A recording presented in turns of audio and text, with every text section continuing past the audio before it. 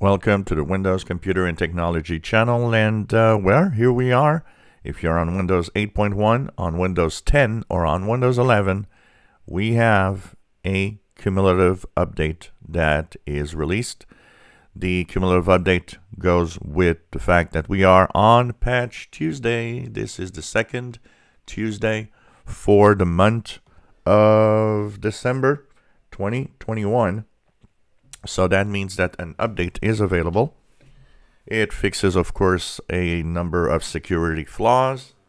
It might in some cases actually fix a few bugs. Sometimes it happens, but most of the updates that you'll see today are security updates.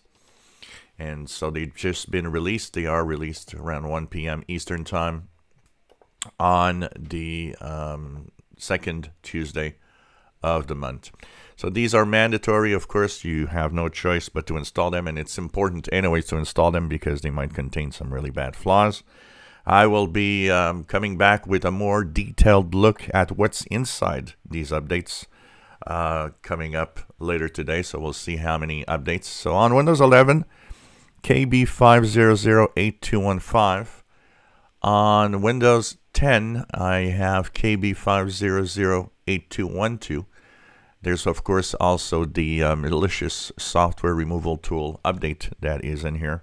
So check your computers and go to Windows Update to make sure that you install the latest updates for security that are available today, December the 14th, 2021.